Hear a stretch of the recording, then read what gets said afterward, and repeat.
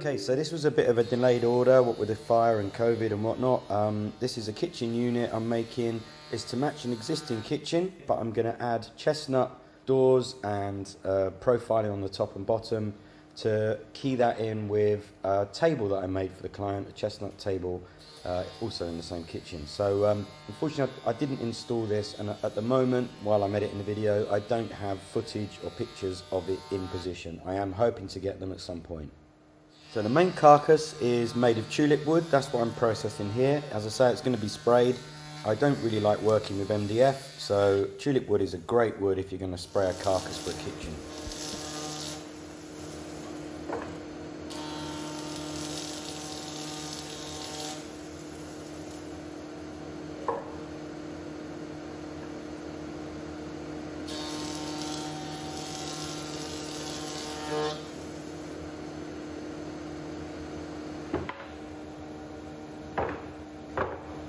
So at the moment I'm processing all this tulip wood, ready for lamination for the sides and the shelving top and bottom.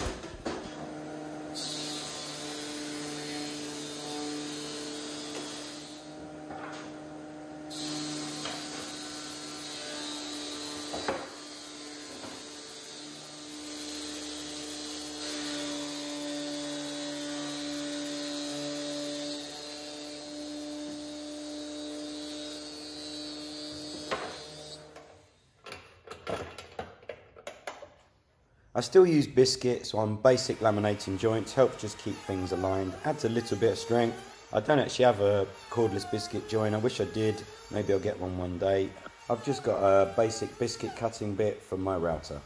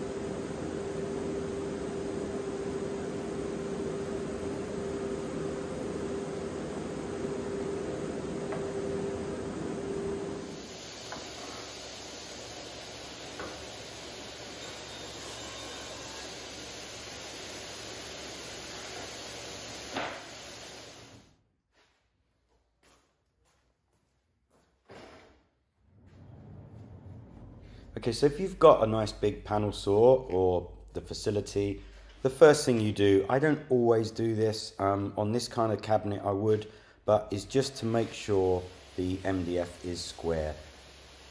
So it's just a four-sided cut all the way around, just taking literally the width of the blade off.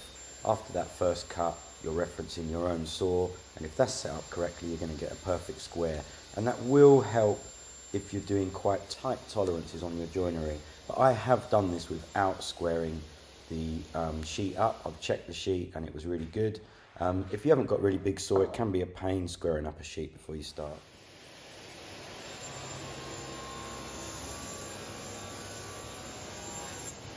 So here we are again on another project, yet again using the grooving facility on the Altendorf. I absolutely love it. You're going to see me using it all the time. This is just cutting the rebate for the rear panel MDF. And I have got a grooving unit for this. I need to have it adapted to fit. But by the time you've fiddled around installing the grooving unit to try and do it in one pass, with a 3.5 or 3.2mm kerf, there's not many passes, and this saw makes easy work of it. If you were to fit a dado stack or a grooving unit, you'd need to stop, you'd need to install it, you'd need to put the inserts in or the spacers, you'd need to do a test cut. Here I'm just cutting 12mm and I did no setup, just literally boom, done.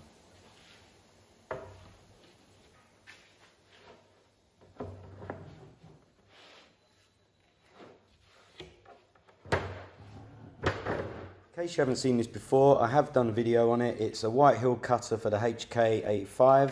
It cuts a kind of bead stop, brilliant for doing panel work. I've even used it on a glue joint of a door to make it look like a traditional sort of bead and butt. Brilliant bit of kit, really useful. I will put a link in the description.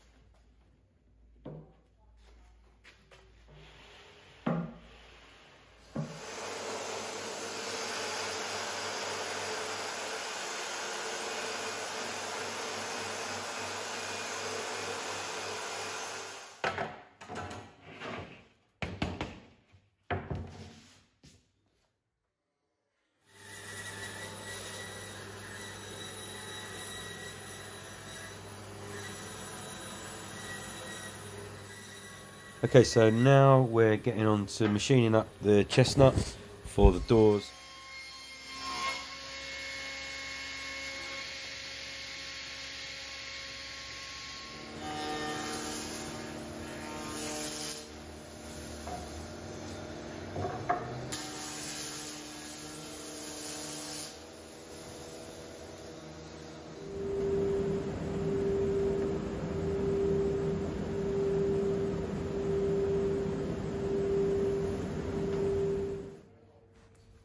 So I am actually laminating some of this chestnut up.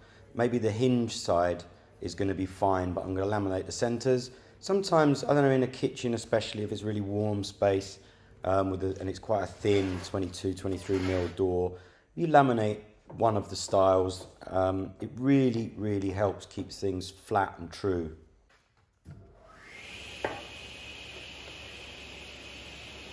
Okay, so I'm just using the programs again here to cut the rebates for the glazing. This time it's a new program, not double glazing for a kitchen, just 4mm toughened.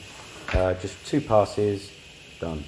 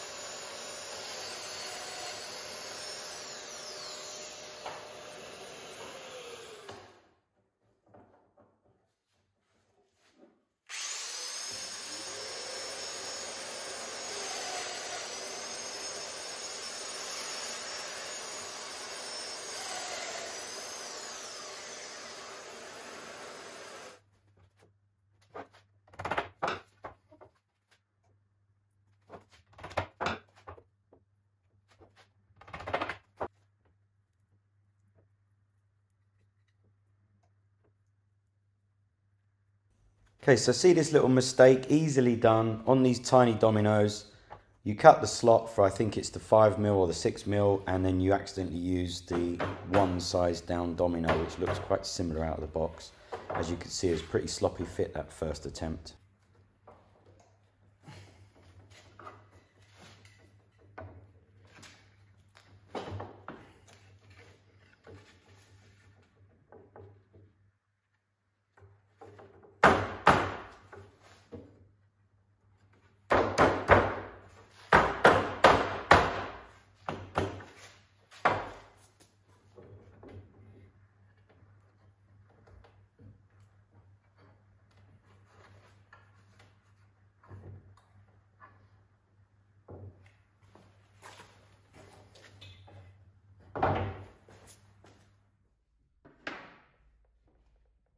It can be a good idea to make your doors a few mil oversize. If you've got the facility to just cut them back like a couple of mil all round, you can then get them perfectly square from the glue up and trim them to the cabinet if needed.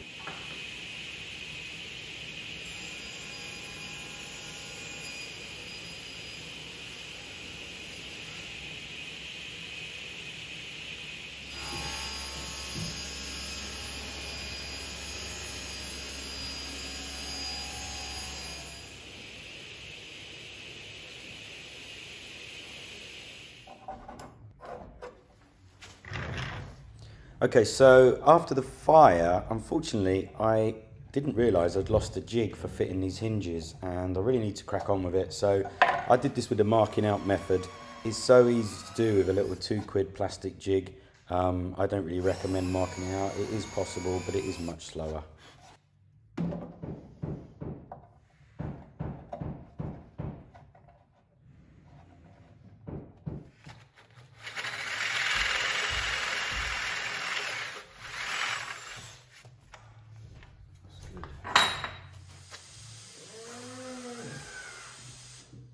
The workshop is still being rebuilt as we speak. That is why it's so noisy everywhere. There's people all over the place trying to finish this epic task.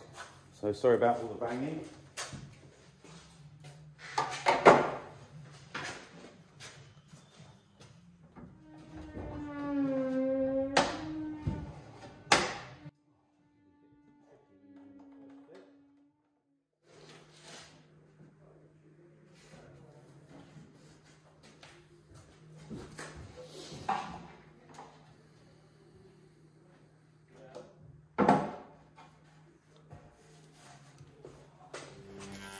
So I sent the client a selection of samples in the post for the little header, which is kind of the only artistic bit, I guess, other than adding the chestnut door fronts to match in with the English chestnut table I made for them a few years ago to this basic kitchen unit.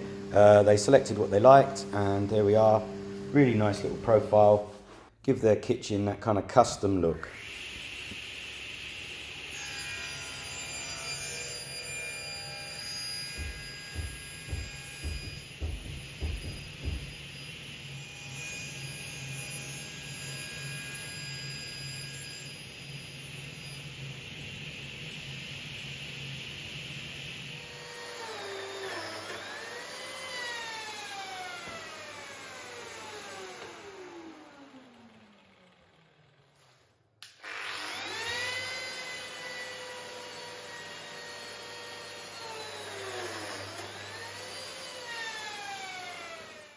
I don't use this lamello very often, but when you have miters, there is nothing like it for making that perfect glue joint clamp. It's so quick and handy.